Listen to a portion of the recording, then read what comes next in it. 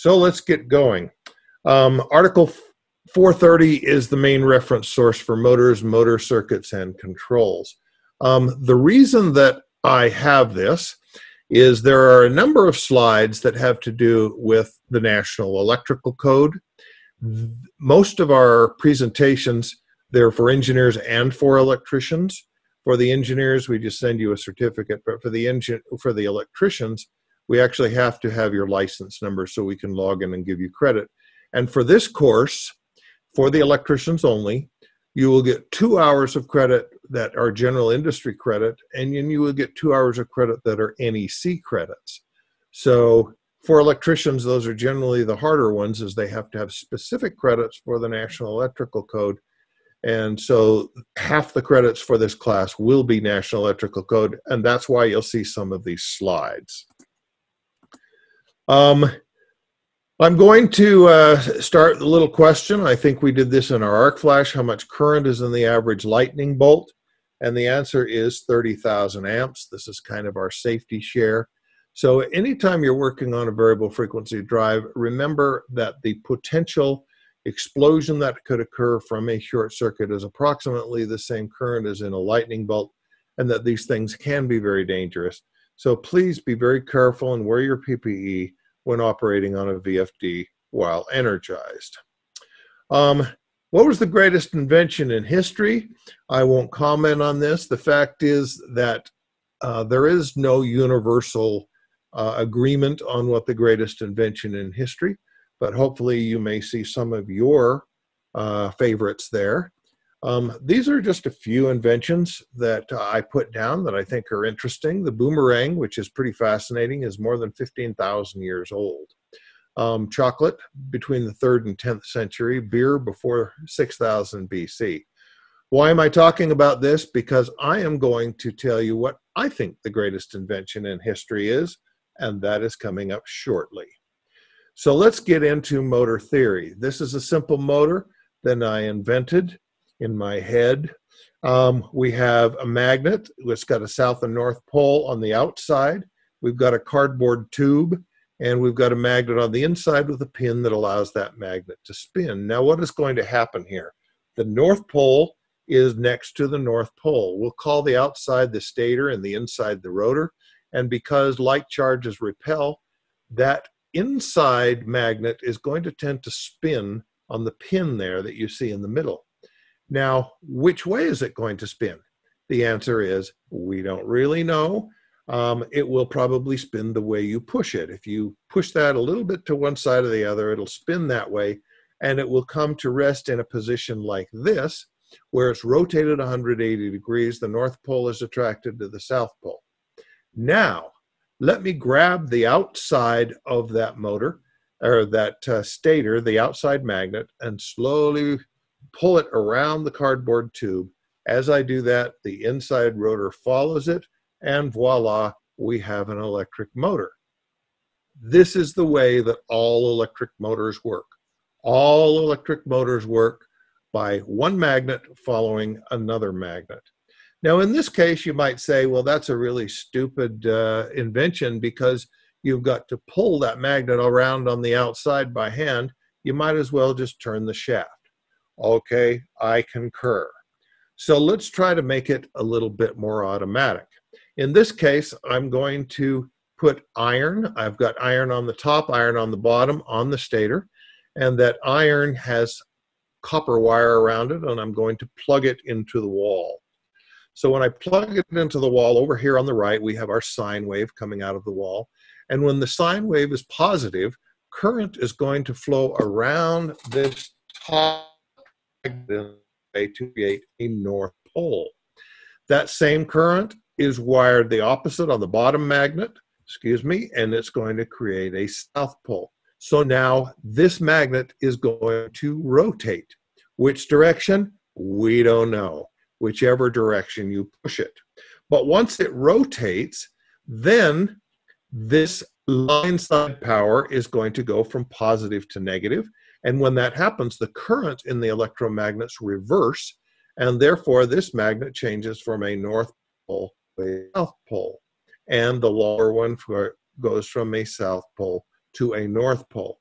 So it is going to rotate 180 degrees up here. It's going to rotate another 180 degrees here. Therefore, in one electrical cycle, it will rotate one rotation. So we'd have down here at the bottom 1 revolution per cycle. We have 60 cycles per second in the United States, and we have 60 seconds in a minute everywhere on Earth. And if you multiply that out, you find out that this motor will run 3,600 RPM. Now, what if we don't want to run 3,600 RPM? What if we want it to run slower? Well, one way to do that is to add more poles. So in this case, the theory is exactly the same, except that we have 4 poles on the rotor and 4 poles on the stator. And when we're in a positive state here on the AC sine wave, this will be north, this will be north, this will be south, this will be south, and so on. And it will only rotate 90 degrees. So it will rotate 90 degrees here, 90 degrees here, 90 degrees here, and 90 degrees here. Therefore, it will take 2 complete cycles for the motor to make 1 rotation. Therefore, we have 1 revolution per cycle, per 2 cycles, times 60 seconds, 60 cycles in a second, 60 seconds in a minute. This motor rotates at 1,800 RPM, and you will recognize that's pretty standard for a motor. This would be a 4-pole motor. How do we know that?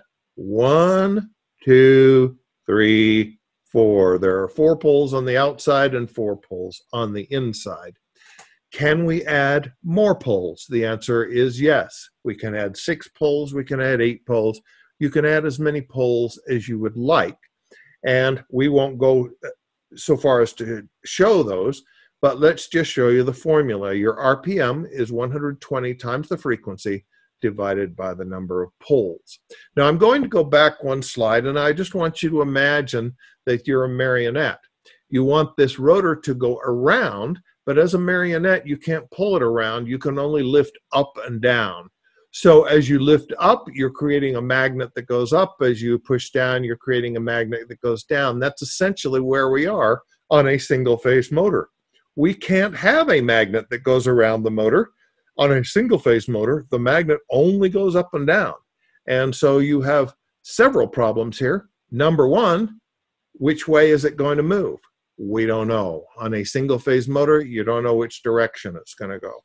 Secondly, it may not move at all, because if it's right here perfectly positioned under that pole will be pushing it away. But if it's not pushing to the right or the left, it's not going to move. Finally, you'll notice that we have a lot of magnet when we have a strong voltage. When you're down here at 0 voltage, we have no magnet. So on a single-phase motor, the magnet is pulsing. It's pulsing up and down, just like a marionette would, pulling it up and down, but trying to get it to go around, and that creates a lot of vibration. In other words, and I'll try to keep it clean here, but single-pole motors suck. Now, there are, let me tell you the solution to all of this.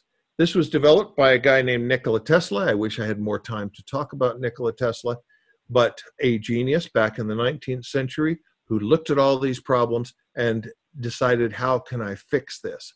And he sat down, scratched out his idea in the sand, and it became the 3-phase motor. Now, a 3-phase motor has 3 phases. So, here is A phase, here's B phase, and here is C phase. And the electricity, the voltage, is 120 degrees displaced. So you still are just going up and down in A phase, up and down or almost back and forth now in B phase, and the same in C phase, but they're out of phase with one another. They're not going that in the same time. So when A phase is most positive, B and C phases are going to both be negative. So we sometimes look at magnetic action as like rubber bands. And so if you think about a rubber band that connects this positive to A positive, and this positive, let's say, to C, and this positive to B, then by adjusting the tension on those rubber bands, you could actually get that to assume any different position. Now, notice that this is a two-pole motor. Why is it a two-pole? Because there are two poles in each phase. So a three-phase two-pole motor will also run 3,600 RPM. Therefore, this will run 3,600 RPM again in America. And if that's hard to understand how this works, let's show you an animation. I love this animation. Now, we're only showing the positive part of A phase, the positive part of B phase, and the positive part of C phase. In a real motor, there, of course, would be the negative as well. And you'll notice that the A phase voltage is causing the flux, the magnetic flux, to increase. Now the magnetic flux is decreasing, and then the magnetic flux is going negative. All of that is coming from this A phase coil. Likewise, here's our C phase coil. You'll notice that the magnet is in phase with the C phase coil. And then we have the B phase coil. So we have three magnets. And when we add the magnets together, the total magnet will basically be from the middle of the motor to the outside of this last arrow here, right? So from there to the outside of this last arrow. Now, what do you notice? You notice two things. Number one, the distance from the inside of the motor to the outside of the last arrow always stays the same. In other words, instead of the magnetic flux pulsing, it is always constant. That's brilliant. Second, what will you notice? The magnetic flux rotates around the motor. So at this point, I am really back to my invention. And the only difference between my invention and Nikola Tesla's is with me, I have to drag that thing around there by hand. With Nikola Tesla, it's all automatic. This, in my opinion, is the greatest invention in the history of the world. Now, you can disagree with that. You could say it's law, or it is maybe the transistor, who knows. But this motor, essentially, this didn't start the Industrial Revolution, the steam engine did, but this electrified the world. How would you like to live without electricity? And Nikola Tesla would, in order to do the work that used to have to be done manually by humans. And therefore, it revolutionized the world. It did the work for us. And it is, where can you find motors? Every place. This has made more money for more people than any other invention. And I think it's just absolutely brilliant. So I can't help talking a little bit about what an amazing invention the three-phase motor was. Now, Nikola Tesla, of course, was cheated out of the patent rights by Thomas Edison and ended up dying in poverty, while, of course, others went on to make fortunes off of motors. Now, if you don't have a three-phase motor and you have a single-phase motor, I told you all the problems with it. Single-phase motors don't actually work the way I described them because you never know when they're going to start and you never know which direction you're going to go. So I am not going to cover these next few slides in detail because we did cover them in our motor class, but you have to add what I call a Band-Aid. And the Band-Aid tries to get the motor to start, and it gives you, and it makes sure that the motor always goes in the correct direction. So single phase motors have split phase motors in which you have two separate windings. One is your main winding and one is this auxiliary winding meant to make the motor go the right direction and to start. Here's a capacitor start. Here is a permanent capacitor. Here's a capacitor start and capacitor run. And finally, we have a shaded pole winding. Those are 5 different ways people have come up with to overcome the inherent problems in a single-phase motor. My advice, of course, is stay away from single-phase motors. Use 3-phase motors. They don't have any of these problems and don't need these Band-Aids. Of course, I recognize that we can't always do that. In our homes, we don't have 3-phase. But you certainly want to use 3-phase wherever you can. Now, can you run a variable frequency drive on a single-phase motor? The answer is yes, but I don't really recommend it. You know that you can have a single-phase power come into your VFD, and the VFD will change that into 3-phase. So I highly recommend, if you don't have 3-phase power, still use a three-phase motor, and then a VFD can change that from single phase into three-phase. That's, of course, if you wish to use a VFD on a motor. But I will say there are VFDs that run on single-phase motors, but they require certain types of motors. You typically can't run a VFD on a motor with capacitors. Okay, generators. I will go through this quickly. A generator is a backwards motor. So instead of using electricity with power going into the motor and producing power going out of the motor, mechanical with torque and speed, we do it backwards. If you take a conductor here and you push it through a magnetic field, it would generate a voltage in that conductor. If you spin a conductor in a magnetic field, it will produce a sine wave, because when it's right up here, it's moving in the flux, but not through the flux. And when it's moving in the flux in the same direction of the flux, you get no voltage.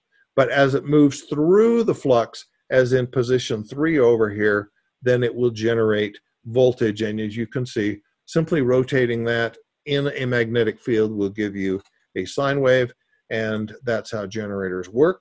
This is a real generator. This is the rotor, and this is the stator. And so in this case, we have the rotor has a field on it, and the stator is the armature. So we put DC current through the field that creates an electromagnet. Then this rotor spins, and that magnet creates an output voltage on the stator. And in order to control the output voltage on the stator, we control the DC current into the rotor, and that controls the magnetic flux in the rotor, and that in turn will control the voltage on the stator. Here is a two-pole rotor. You can see that we have the two poles, and then we have the magnet wire that is around those poles to create the electromagnet when we put DC current through it. And here we have a four-pole rotor. So in this case, your engine would have to be 3,600 RPM. In this case, the engine would be 1,800 RPM in order to generate a 60 hertz signal. Now, this is another little animation, and you can see we're only showing again the positive side of A phase and neglecting the negative side just for simplicity. And this is an induction motor. So with an induction motor, you have these copper, or they could be aluminum bars that are just in a squirrel cage or a hamster cage type construction, and we simply short them together on the end. So we short them on this end, and then we short them on the other end. And when we have a magnetic flux that goes around the outside of the motor, the stator, of course that magnetic flux is actually going through there, but it will create currents just the way we showed you a few moments ago in the rotor bars. And as those currents go in the rotor bars, they go, for instance, back on this rotor bar, around the end ring, back on this rotor bar on the opposite side, then around the end ring. And so we're creating a circular current in the rotor, and that circular current in the rotor will create an electromagnet in the rotor, and that rotor will then begin to follow the electromagnet on the outside. In this case, the rotor always has to slip a little bit, and we call that, because we engineers are brilliant, we call it slip. And so you will notice that all induction motors slip a little bit, and instead of being 1,800 RPM, they will be 1,785 or 1,770 or some amount. And so if you had a 1,770 RPM motor, then that means at full load, that motor is going to slip by 30 RPM, 1,800 at minus 1,770. And the more efficient your motor is, generally, the lower that slip. That slip will be dependent on load, and it will slip that much at full load. At no load, it will slip hardly at all, but it'll slip a little bit, maybe a couple of RPM. And as you load the motor, you can hear the sound change, because that sound changes as you get increasing slip and the motor slows down. Here is an actual cutaway of a motor, and you can see there's the end rings, and here's the iron, and you can't see the rotor bars because they're going through the middle of the iron. You must have copper or aluminum or some conductor to conduct the electrical current. In the same way, magnetic current must have a magnetic conductor. So magnetic flux, generally we use iron, and iron acts like a conductor for magnetic flux. So we need the iron in there to conduct the magnet. This is NEC again, and it shows you the tables where you can find current ratings for different motors. I think most of you are aware of that. Now let's look at magnetic flux. Magnetic flux is proportional to volts divided by frequency, or what we call volts per hertz. Well, I think it's obvious that the higher the voltage, the stronger the magnet would be. What is maybe not so obvious is that the higher the frequency, the weaker the magnet gets. So if we want to have a magnet that is always the same strength, which of course is our goal, we want to have the volts per hertz always be the same. And therefore, as the frequency changes, the voltage must change. If the magnetic flux is too high, it's going to saturate the motor. It's going to cause the drive probably to trip, but it will ruin the motor by overheating if we don't fix that.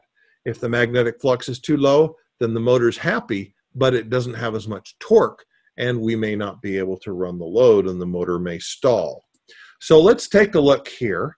This is kind of a very typical motor that I put in here. It's 60 hertz, 460 volt, and 4-pole, 30 foot-pounds of torque, 12 amps, 1800 RPM, and 10 horsepower. Now, what is the volts per hertz? Well, the volts per hertz is simply the voltage, which is 460, divided by the frequency, which is 60, and that is approximately 7.6. Now, let's take that same motor to Europe. What is the frequency in Europe? Well, almost everyone knows the frequency in Europe is 50 hertz. Why? Why is it 50 hertz? Well, it turns out that Nikola Tesla kind of invented the power system in the United States. He tried a number of different frequencies, decided that 60 hertz would work well.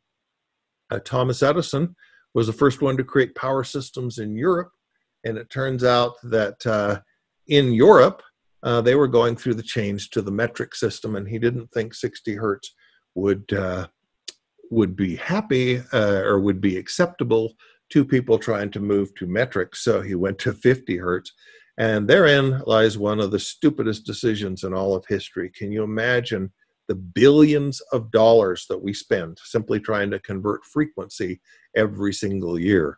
We had a job not long ago where a compressor came from Europe. They put it in South America, and the motor was designed for 50 hertz. And so when it went to 60 hertz, it went too fast, and at too fast, then the compressor, of course, wouldn't work. And so we actually sold about $500,000 in variable frequency drives to do nothing but to change from 60 to 50 hertz. And that's not uncommon. It's really unfortunate that we didn't standardize on one frequency. Unfortunately, that's the way it is, and that's the way it'll stay, because there's just no way to change it now. Now, what is the voltage in Europe? Well, there are a lot of voltages as there are here, but the voltage that in Europe that is comparable to our 460 volts is 380 volts. So in Europe, a typical motor like we have, 10 horsepower motor that runs on 460 volts, would run on 380 volts. What is the volts per hertz? I'll give you just a moment, and then I will show you that the volts per hertz is 7.6. Well, what a coincidence, huh? Actually, that's no coincidence at all. You see, when they changed the frequency to 50 hertz, they had no choice but to change the voltage to 380 hertz, because a motor built in America with a 7.6 volts per hertz will not work if it's not 380 volts. Therefore, the 380 volts was selected in order to maintain that same volts per hertz. So while our frequency is different and our voltage is different, the volts per hertz is the same. That means a motor built in America or Europe for a volts per hertz of 7.6 will work on either power system, and it will run just fine. What is, well, let's continue, and then we'll come back to this in a moment. Now, if that's the same motor, and this is the very same motor that we're simply taking from the United States, taking to Europe and hooking it up, it's the same motor. It still is 4-pole, it still has 30 foot-pounds of torque, and it will generate 30 foot-pounds of torque when the volts per hertz is 7.6. It still has a full load current of 12 amps, but what is the speed? Well, as you recognize, if the frequency is lower, then that magnet's going to go around slower around the stator. Therefore, the speed will be lower. And so the speed will be 5/6, 50 divided by 60, 5/6 of 1800 RPM. And that will be 1500 RPM. So the motor will run fine, but it runs at 1500 RPM. What is the horsepower? Well, horsepower is basically equal to torque times speed. The torque is the same, but the speed is 5/6. Therefore, the horsepower is 5/6, or 8.3. What is the difference between these two motors? One in the United States, the other in Europe. The answer is the nameplate. And you can have two entirely identical motors come off a production line, one shipped to the United States, one shipped to Europe. They simply receive different nameplates, but they're the same motor. Now on Venus, you may not realize it, but Venus has a 30 hertz power distribution system. What is the voltage on Venus? Because we're going to have to use these same 7.6 volts per hertz motors. And help you out here, 30 hertz divided by 60 hertz, that's 1/2. Therefore, the voltage has to be 1/2, or 230 volts. The volts per hertz will be the same. It has to be the same in order to create that same magnet. It still has 4 poles, 30 foot-pounds of torque, and 12 amps because the magnet is the same. What is the speed? Well, 30 divided by 60 is 1/2. Therefore, the speed is 1/2. What is the horsepower? 1/2. Again, this is the same motor, just at a different frequency. This is a little cartoon. He's reading a book called Tile Grouting Made Easy, and her book is Women Are from Venus, Men Are Idiots, which is probably true. On Mars, they have a 15 hertz power distribution system. You will notice that 15 is 1/4 of 60. I'm trying to keep this simple. Therefore, the voltage would be 1/4, or 115 volts, to maintain the same volts per hertz. When we get down to the speed, it would be 1/4, or 450, and the horsepower would be 1/4, or 2.5. Let's do one more. This is on Pluto.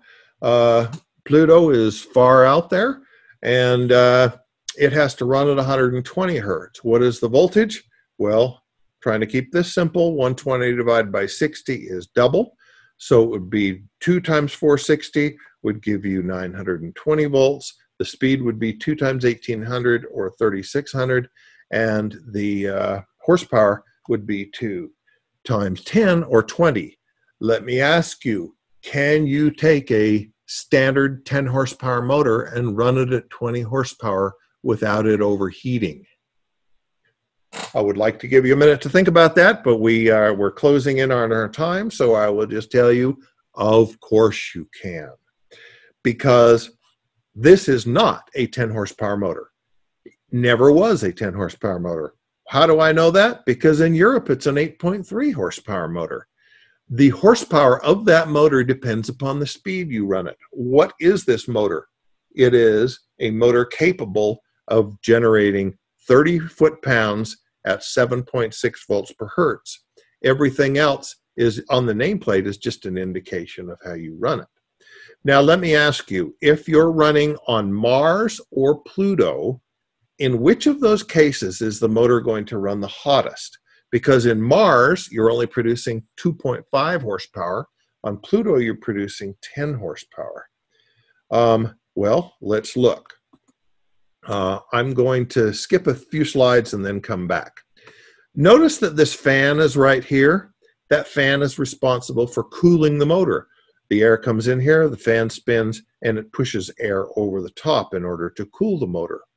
Now you'll notice that here, the amps are the same. Therefore, the heat generated within the motor is the same as far as the current conductors go. The volts per hertz is the same. Therefore, the heat generated in the magnet is the same. Therefore, in each of these cases, the heat generated in the motor is approximately the same. So in which of these cases is it going to run cooler?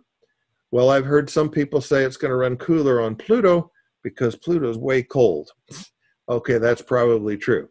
But My point is it's going to run the coolest on Pluto because the fan is running the fastest, therefore it's getting the most heating. On Mars, it's going to run the hottest because it's getting less cooling because the fan is cooling it less. So that's why we are very concerned about motors run at slow speed, because they lose their cooling. Now, which of these items is on a motor nameplate? Is volts on a motor nameplate? Is hertz? Is speed? Is horsepower? Yes, all those are on the motor nameplate, and they're all lies, because that doesn't really have anything to do with that particular motor. Those are only applicable if you're running at that particular voltage and that particular speed. What is that motor? It's a motor capable of generating 30 foot-pounds of torque at a volts per hertz of 7.6, and of course it has 4 poles on it. That's what the motor really is, but you won't find that on the nameplate. So it's very interesting that most of the things on the nameplate are lies. Of course, I'm exaggerating there, but most of the things on the motor nameplate change with speed. The things that don't change don't occur on the nameplate. But this is not so difficult as it might seem. What I want you to remember is that if you keep the right volts per hertz, and the variable frequency drive will do that for you, then you always get the same torque. So a motor is a torque producer, and it's going to produce that same torque at any speed, and the current in the motor is basically proportional to the torque coming out of that motor. In other words, it's determined by the load, and therefore, that's fairly simple. Just remember that horsepower changes with speed, but torque does not. And here you will see a motor nameplate. Notice up here on inverter duty, it can run a 10-to-1 speed range on variable torque or a 4-to-1 speed range on constant torque, which is fairly common. And typically, if you're going to run on a VFD, you want a motor that's rated at least 1.15 service factor, but you cannot use that service factor when it's on a drive, because we use that service factor to compensate for the loss of cooling as the motor slows down. As you can see, here is a special motor nameplate that is from US Motors, and it shows across the line we have a service factor of 1.15. When we put it on a VFD, it has a service factor of 1.0.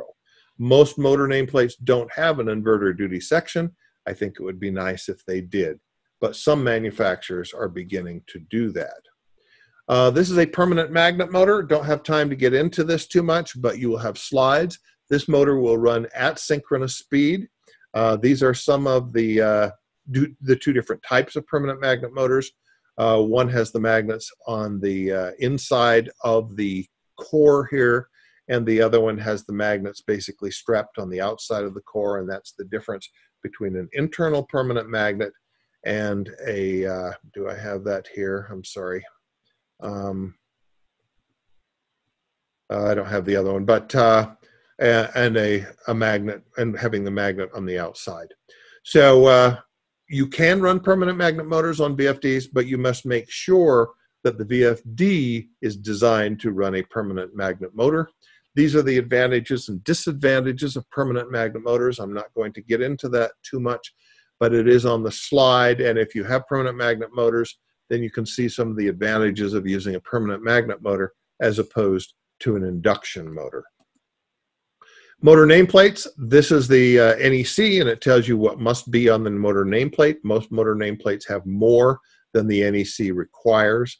This is table 430.52 that shows the branch circuit, short circuit, and ground fault protective devices that can be used on various motors, and this shows breakers and fuses and recommends the largest size that you may use.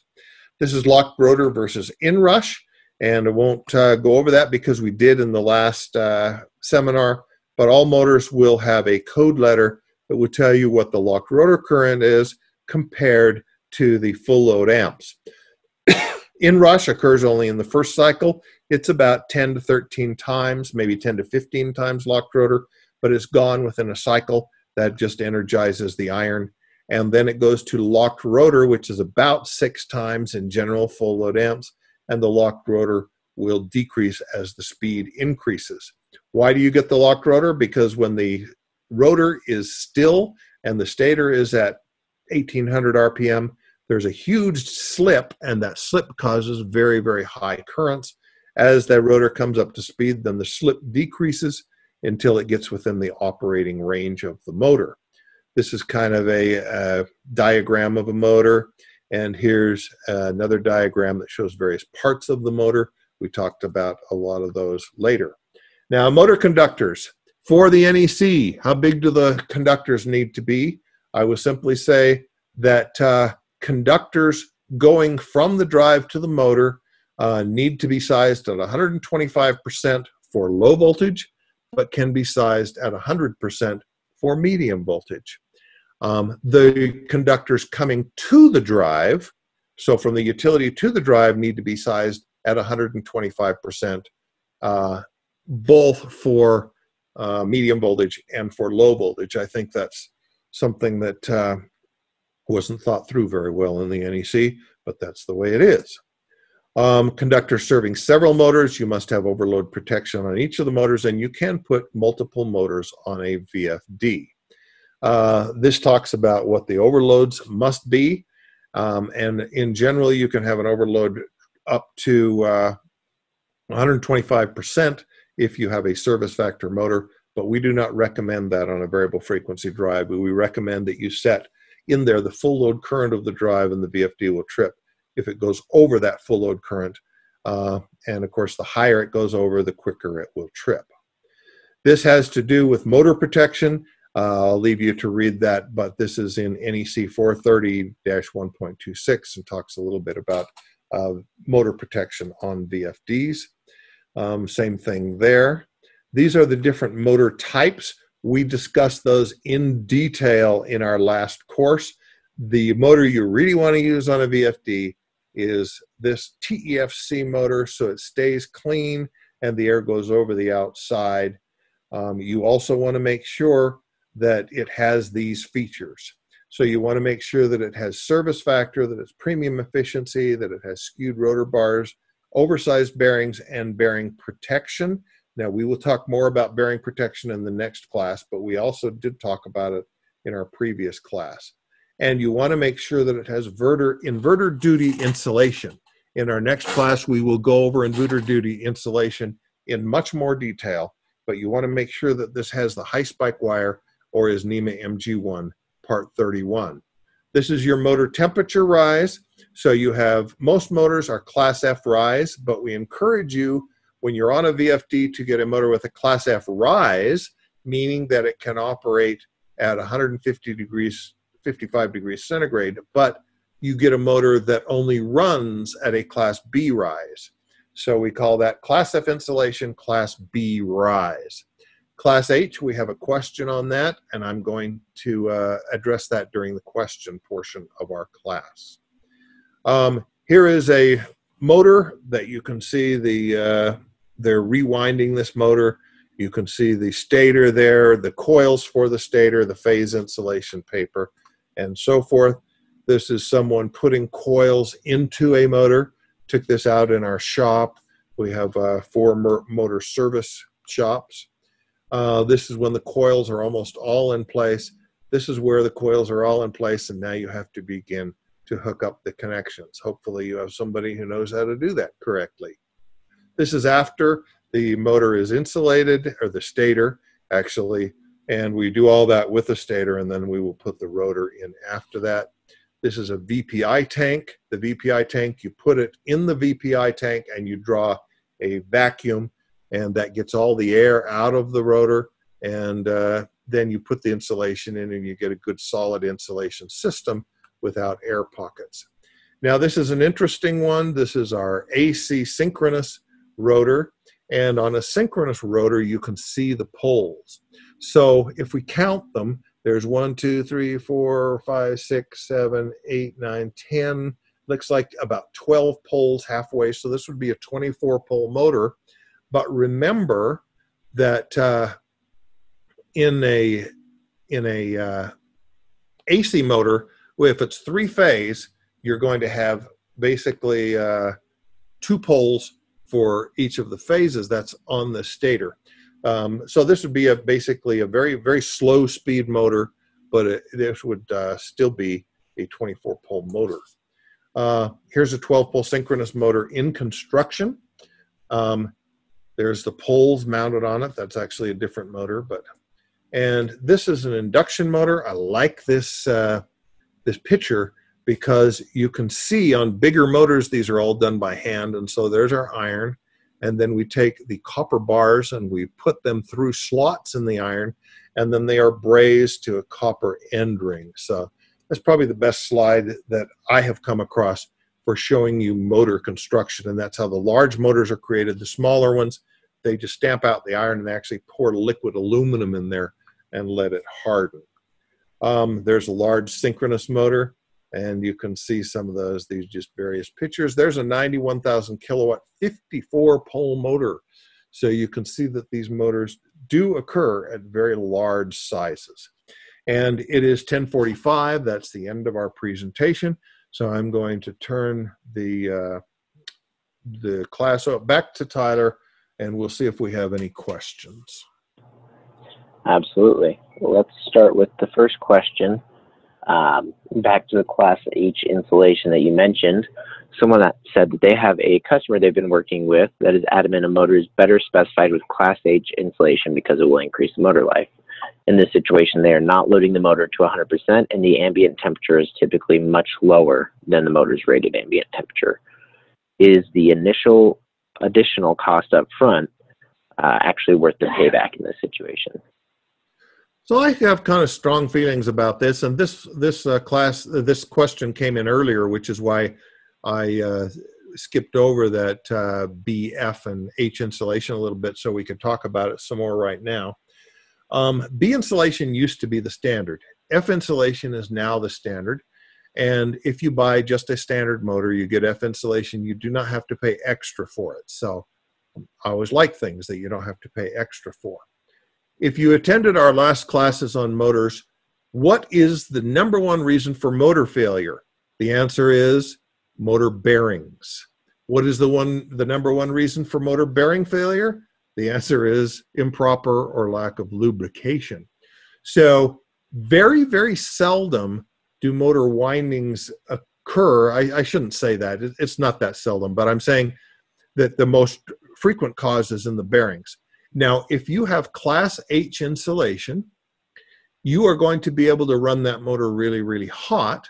And in theory, for every 10 degrees difference in terms of running the motor, you get a doubling or a halving of the life. So in other words, if your motor insulation can run 10 degrees hotter than where you're actually running it, you will increase the motor insulation or the motor life by double. However, if you're actually running your motor at temperatures that Class H insulation can withstand, you're probably going to destroy your bearings. Class H insulation has nothing to do with the bearings. And if you have a situation in which you've got special bearings and special grease and you're running a motor, let's say in a furnace, that may be a situation where you want to pay that extra for Class H insulation. But if it's a standard motor, I really think Class H insulation is an absolute waste of money. I would highly recommend that you stick with the Class F insulation. Use your money to do this. Get a service factor motor, get a motor that runs cool, get a motor with oversized bearings, get a good TEFC cast iron motor that runs cool. Your motor will last far longer if you do those things than it will with Class H insulation. Very seldom, unless you're drastically overheating that motor, very seldom are you going to find that a motor failure is caused by a breakdown of insulation due to high heat. So my opinion is definitely not worth the money. Great. We actually had two questions come in asking for more clarification about how you could run one motor, more than one motor on a single drive. All right, thank you very much. Now, you know that if you run one motor on a drive and then you close a contactor on a second motor on that same drive. So the first motor is running at 60 hertz, the second motor is just starting. That second motor is going to take 6 times current. and that's likely to trip the drive. Now, drives have become very sophisticated, and they have ways these days of actually going into current limit and allowing that motor to come up to speed and not tripping. And in fan walls, we actually sometimes do that intentionally. But for the most part, you never want to close a contactor onto a drive that's already running, because you're probably going to trip the drive. So if you have one motor running, then you want to start the second motor. What you really should do is bring the first motor down to 0 speed, then close the contactor to the second motor, and then bring both motors up together. We will talk about this when we get to the VFD section, but I want you to remember this. Motors on VFDs do not start. They only run. We generally say when you start a motor, you get 6 times current. That's because the slip is 100%. And so we have this starting portion in which you get very low power factor. The torque can be sometimes less, high currents, and that's the starting portion. And then when you get up above the full load amps or the full load speed of the motor, then you're in the running portion of that motor. When you're on a VFD, you never start a motor. You always run the motor, because you maintain that slip within the rated slip of the motor, and you gradually bring it up, and the motor's always running. It never starts. So try to start both motors together. Both motors will run at the same speed. Make sure that the drive amperage is equal to the total of the full load amps of the 2 motors. And then you're going to have separate contactors on each of those motors, and you're going to have separate overload relays. Primarily, overload relay, the overload relay function is handled in the drive if you have one drive and one motor. But if you have one drive and multiple motors, we'll just say 2 motors, then the drive has no way of knowing that one of those motors might be underloaded and the other one overloaded, because all it's seeing is the total current. And therefore, the NEC requires that you have overload relays on each of those 2 motors. So I hope that answers the question. You can run as many motors as you want on a variable frequency drive on the output. Now, when you get to a lot of motors and a lot of cable, it may be necessary for you to put in load reactors, or we'd prefer a DVDT filter, because of all the cabling and the capacitance in the cabling. That can be an issue. Let's say you have one drive on conveyors and there's motors all over the place, and they're all on the one drive, but there's lots and lots of wire. You may need a DVDT filter to prevent the motor from tripping due to the capacitance in the wire and in those cables, but that's seldom necessary. And so you can run multiple motors on a drive. You have to run them both at the same speed, obviously. What are the main differences between an integrated VFD and a normal one? Yeah, so this is pretty simple question. There's a certain profit in variable frequency drives, and so when variable frequency drives came on the market, everybody would buy a variable frequency drive in its own box. They'd mount it there, and then they would run the motor. Well, eventually, the people that made the fans, that made the pumps, that made other equipment said, wow, if we supplied the VFD, we could get that profit rather than letting some electrical VFD manufacturer get that profit. And so an integrated VFD is simply something that mounts inside of the load equipment. So a fan or a pump or a compressor or anything like that, if the compressor manufacturer provides the compressor and he chooses to mount the VFD in his compressor control cabinet, then that would generally be called an integrated VFD. We're going to see a lot more integrated VFDs as VFDs become more common. Obviously, a car manufacturer or people who provide electric buses are going to integrate the VFD within that whole control package. But basically, yeah, it's just a matter of who provides it and where they physically mount the VFD. He said that they were hoping to have it up. One of the questions, to paraphrase it, what they're asking is basically, as you slow the motor, at what point do you need to start looking at external cooling? Yes, very good question. So the answer is it depends on the motor. And if we go with what I always recommend, a very good quality, totally enclosed, fan-cooled cast iron motor with a minimum of 1.15 service factor, then most of those motors can operate over a 10-to-1 speed range with a variable torque load. Now, variable torque load typically we think of as a fan or a pump, and that means as the fan slows down, it doesn't require as much torque to run it. So if you're down at 6 hertz, which would be a tenth of 60 hertz, and you're running that fan, you're not getting a lot of cooling on the motor. But on the other hand, it's taking almost zero torque to run that fan at that point, and therefore you're not getting as much heat in the motor because the current's so low. On the other hand, what if you have a constant torque motor? The constant torque motors typically are rated for a 4-to-1 speed range, so they can run at 25% of their rated speed at full torque. And again, they're going to run hotter at that point, but it is the service factor that allows the, if you buy a service factor motor, then it's going to be a cooler running motor, and you use the service factor to compensate for the reduced cooling. So on those, anytime you go below 25% speed, then you're going to need external cooling. Again, I have to put in the caveat that says that this depends on the motor. So if you're going to run at quite low speeds, you do want to check on the motor nameplate or the motor cut sheet and find out what that motor manufacturer says. There are sometimes pretty good motors that I've seen that only allow you to run over a 2-to-1 speed range with constant torque. So it is something you want to check. All right. You mentioned recommending oversized bearings. How do you arrive at what you would consider the optimal bearing size? Yeah, so typically this depends on the motor manufacturer. You can't put 12-foot bearings in a 1-horsepower motor. I mean, it's crazy.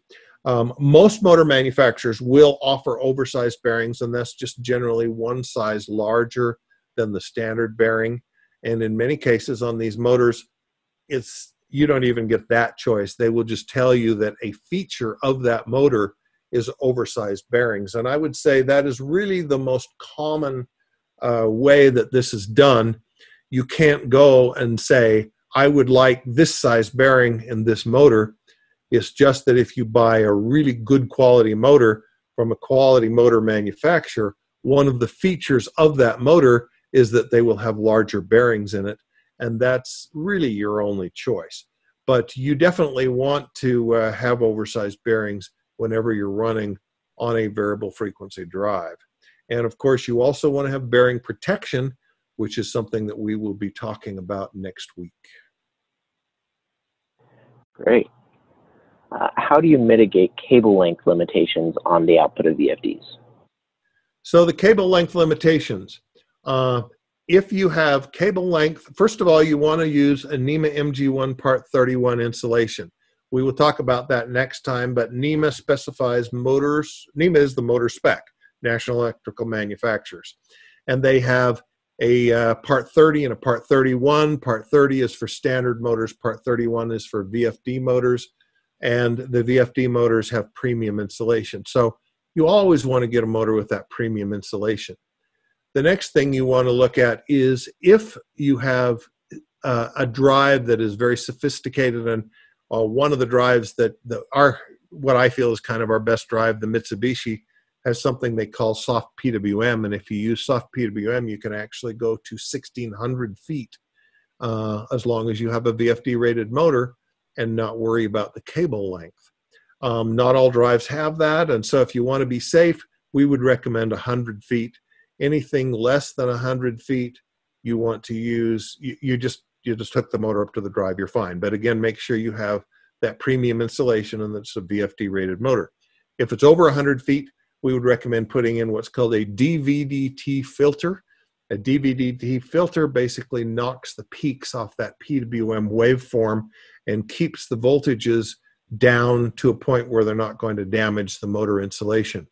Next week, we are going to show you pictures of DVDT filters, and we'll show you a picture of what the filter looks like, and we'll show you also a picture of what it does. We'll look at waveforms with and without a DVDT filter. So that's kind of the rule of thumb, and different manufacturers may say, well, we could go 75 feet or whatever. But I would say anytime it's over 100 feet between the motor to the drive, you want to either use a DVDT filter or get a drive that has special PWM switching patterns that allow you to go out to 1,600 feet. Now, that's for a low voltage drive. For medium voltage, it's completely different, and I think we covered that in our medium voltage drive class.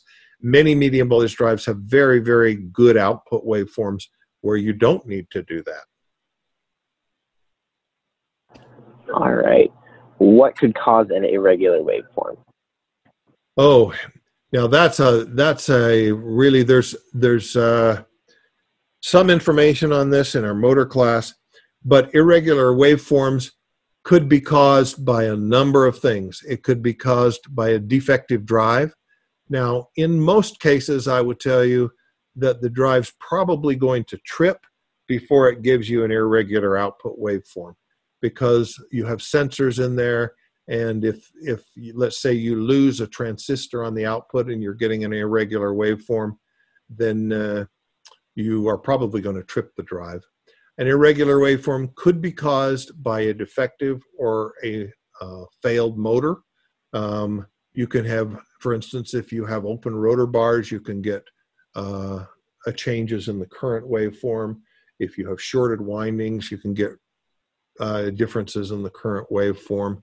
But for the most part, those waveforms are very accurate because they're all controlled by microprocessor, and seldom will you see a waveform coming out of the drive itself that isn't pretty darn good.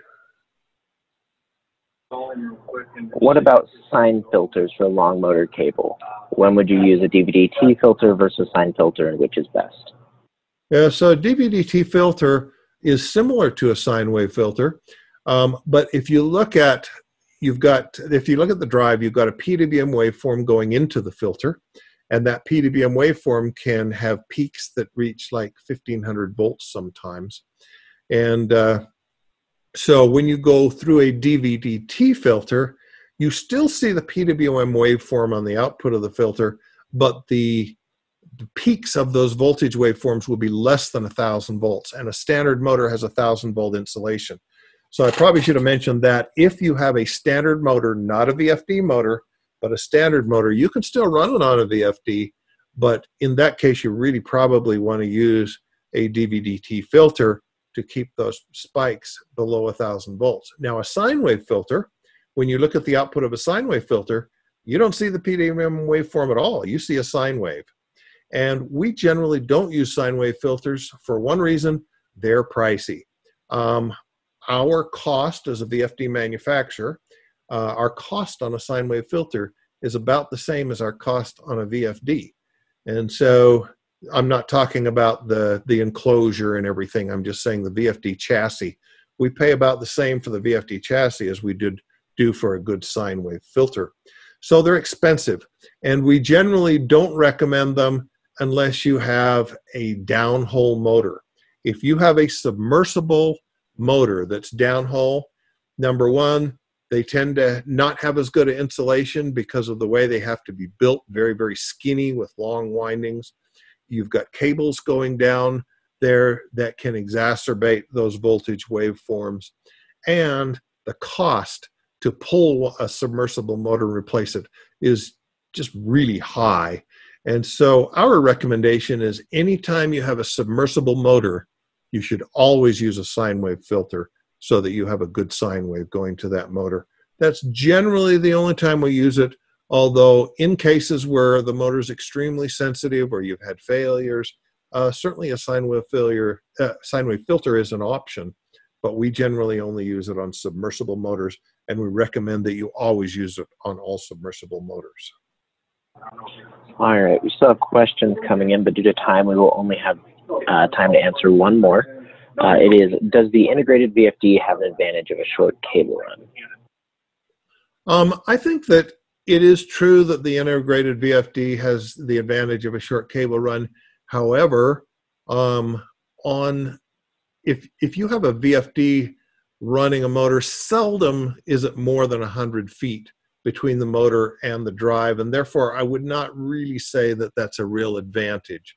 But it could be an advantage if you don't really have any other place to put a VFD. Now, one of the big disadvantages of that is we'll get into harmonics. When you get an integrated VFD, they just generally put it in there for you and you have no control over it. And so typically they do not put in any harmonic mitigation. And so we'll talk about that in depth in about 3 weeks. But IEEE 519 is the harmonic standard. We need to control our harmonics. And typically the guys who integrate that into their equipment are mechanical guys, and they just say that's an electrical problem. It's not our problem. We're not worrying about it. And so you can end up with some serious harmonic problems when you use an integrated VFD. Great. Thank you so much, everyone, for joining us for today's webinar.